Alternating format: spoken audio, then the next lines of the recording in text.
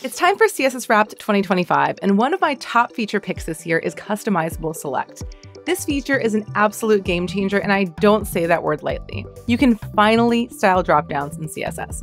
Yes, you heard that right, with the new appearance-based select opt-in on the select element and a new functional pseudo element called the picker, you have full control over customizing the look and feel of your selects. Now you can add non-interactive content like icons, images, descriptors, all within your options. And you have access to a new element called selected content, which reflects the HTML of your option that you checked into your selects button. So you can do things like just show the icon or some abbreviated text like we're doing here, just showing the image and the name. The picker, which contains the list of options, is a popover that is anchored to your select button. So you also get all of the nice built-in capabilities like top layer support and automatic repositioning in the viewport.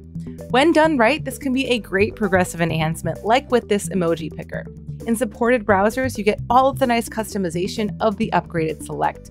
You see a styled picker, the emojis can be chosen from aligned horizontally, and in unsupported browsers, since this API builds on top of the existing select element, users will still be able to interact with a functional select. Check out CSS Wrapped on chrome.dev/CSS Wrapped 2025 to learn more and to see all of the awesome UI features that shipped in Chrome this year.